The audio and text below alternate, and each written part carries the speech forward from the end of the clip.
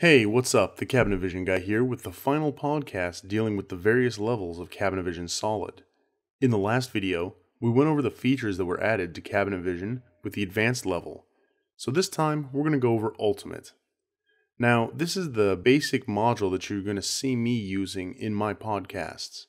It's called Ultimate because it has some great features that are unfortunately unavailable to you at the more basic levels, making it a really awesome version of Cabinavision. As always, let's start by looking at some of the stuff we can do with Cabinavision Solid Ultimate that we couldn't do before. We'll start off with the part catalog. You can see that I have a few more columns that weren't there in Standard or Advanced. These columns allow you to define part level pricing. Labor setup allows us to provide a setup time for a part. Basically, how much time does it take to perform the setup process for one of these parts in the shop.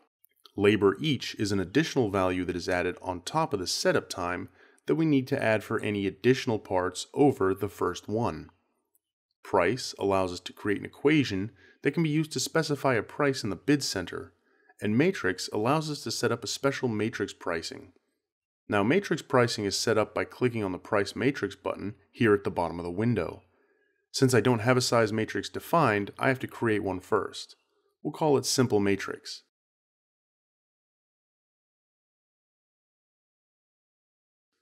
Now I just need to define the series of lengths and widths that this matrix will cover. Now that we have that done, we can actually begin to create the pricing matrix. Let's just call it simple.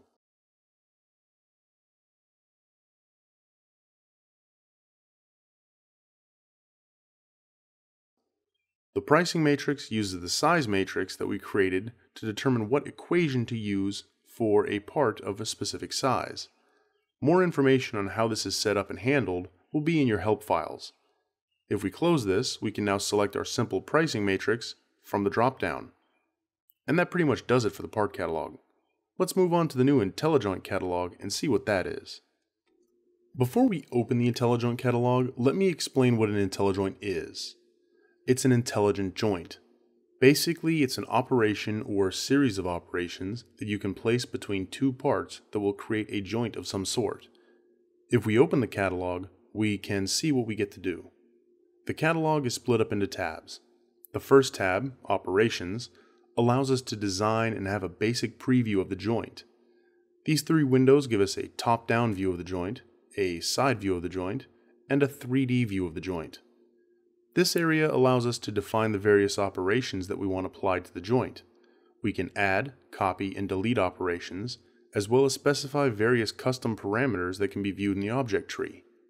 Each operation has a series of options as well, such as the name of the operation, whether it's a master or slave operation, the type of operation it is, which face it appears on, positioning information, sizing information, the number of operations created, and a tool that we can select for the operation. Now, just to clarify some things, an IntelliJoint is placed on a part. The part that the joint is attached to is the master part. So if an operation is a master operation, it will be applied to the master part. If it's a slave operation, it will be applied to any part that the master part touches. With IntelliJoints, we can only specify two types, either a dado or a line bore. The face is the location on the IntelliJoint that the operation will be placed on. All of this information is just sampling information for you to get the nice sample sizes to look at. The Test tab is just another way to see how the joint is operating. And that's it. Again, more information on this can be found in the help files. So we can now move on to the new countertop construction methods. I'm not really going to go over this in depth, as this functions identically to the cabinet and drawer construction methods.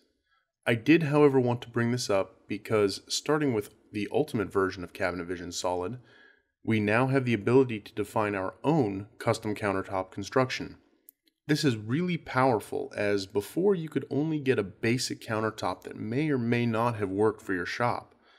Now, with the customization options available here, we can really do a lot to get exactly what we make in the real world and even cut it out on our machines.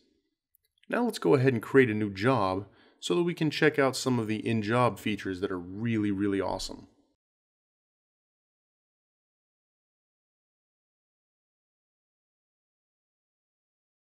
Once I get the job opened, I'm going to just draw a simple wall in my room. Next, I want to add a cabinet to that wall. I'm doing this so I can show off one of the most powerful features that has been added to Cabinet Vision Solid Ultimate, what is known as the Advanced Shape Editor. Now, we could shape cabinets and parts in Advanced, but not like this. Instead of using special tools to move the lines or add points, we now get to use simple CAD tools to create a shape. This is really great as we can more easily define the shapes we need in a very simple fashion. Let's say I wanted to turn this square cabinet into a corner cabinet with a 45-degree angled face. The first thing I would do is grab my line tool. Next, I would just use my mouse cursor to click on the middle point of the front line, and then the middle point of the right side line. Now, I can just click on my trim tool, which, by default, will delete the line segment that I click on, and trim away these two extra sections. Now I just need to go through and make sure that my lines are set to the proper types. This one needs to be an automatic end.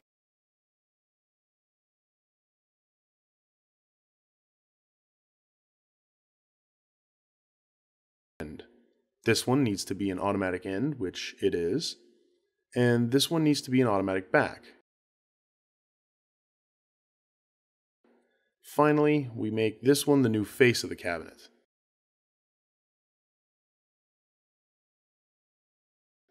Excellent. Now we just need to check the shape and make sure that it's closed up properly, which it is. And we can tell that because the outline of the shape is green. If it was invalid, then it would turn red. And now we can just click the return button, save the shape, and take a look at it. Now obviously this cabinet needs a little more work to get it to what we need exactly, but I think you can see the power that we have with this subtle yet excellent swap of the shaping tools. Now these tools are what we use to shape everything, from cabinets to parts to operations. As you may have come to expect, I will direct you to your help files for more information on how the Advanced Shape Editor works in full. From here though, let's delete this cabinet and throw on a couple of simple base cabinets.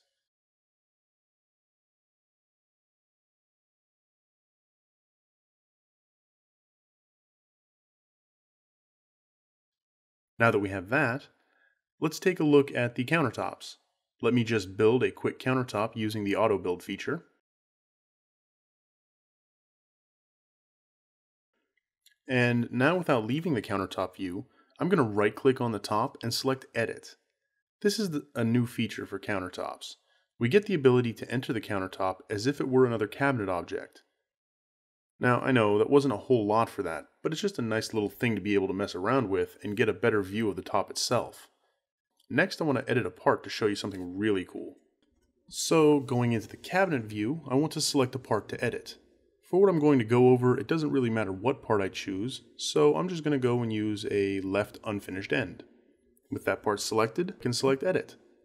Now if you have Cabinet Vision Solid Advanced, which gives you the ability to edit parts, you might be unfamiliar with the tab that it brought me to. This is the Cam tab. Here we can place operations on our parts, using the same CAD tools that we used to shape our cabinet earlier. We have the full set of tools here that we can use to place operations as well as edit them. This box on the sidebar allows me to select a work plane. What is a work plane? Well, that's the three-dimensional space which we can place our operations on. Every part will have a series of work planes based on the shape of the part itself. I'm going to select the top. No, you know what? I'm going to select the front work plane. You saw how the view changed to orient the part in relation to the selected work plane. Any operations that I place now will be associated with the selected work plane. We can always get the general idea of the orientation of the work plane in the cabinet object by looking at this window here. The work plane that we are currently on is the one that is highlighted red. Now let's go ahead and place an operation. We'll make a simple line bore operation. First, I need to select my line bore tool. Next, I'm going to draw the line from the top left corner to the bottom right corner. You can see that as I draw the line, the holes begin to show up. All of these holes can be controlled by the properties here in the sidebar. Now obviously this is a totally pointless operation, as I can't think of too many times that you would need an angled line bore, Well, I guess if you had one of those angled bookshelves, you might need one. Or perhaps some of those shoe cubbies. Oh yeah, what about, uh, you know what? I think I'm going a little off topic here. Let's move this thought train back to the task on hand. Now that we have our line bore operation placed and ready, let's go back to the cabinet view and check it out in 3D. Let me just set this to a wireframe render instead of a textured render. And now you can see our line bore. With these tools you can create other types of operations as well, such as routes, holes, and dados. You can create several custom shaped routes and do all kinds of really cool things with this. Let me pause here for just a second and let you know something. I make this podcast in a series of short segments and then kind of stitch them all together. You might be wondering why I'm telling you this. You might also be wondering why my voice has changed. It's because in the middle of making this podcast, I've gotten ill. The audio sounds a little off as I'm just getting my voice back. I didn't really want to stop as I'm almost done going over the ultimate features, so let's finish this up real quick. Now, I can't really show this next feature, but it has to do with the report center. With Advanced, we could select from a multitude of reports that are pre-made, basically the most reporting we could do so far. With Ultimate, however, we get that and more. No, not more reports, but rather the ability to create any amount of custom reports that we want. We would just need to get a copy of Crystal reports, and we can make all the reports that we need to suit our needs. On top of having the ability to create custom reports, we also have the ability to export our bid data to third-party software. What does that mean, though? Well, let's say you use Cabinet Vision to engineer a job, but you have a job costing software that you already have implemented. No worries, Cabinet Vision can handle that. We just go to the bid center,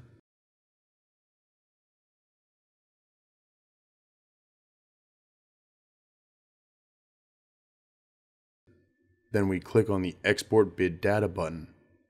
This will prompt us for a save location. Once we select that, Cabinet Vision will export all of the data that is listed here and store it in the location that we just specified.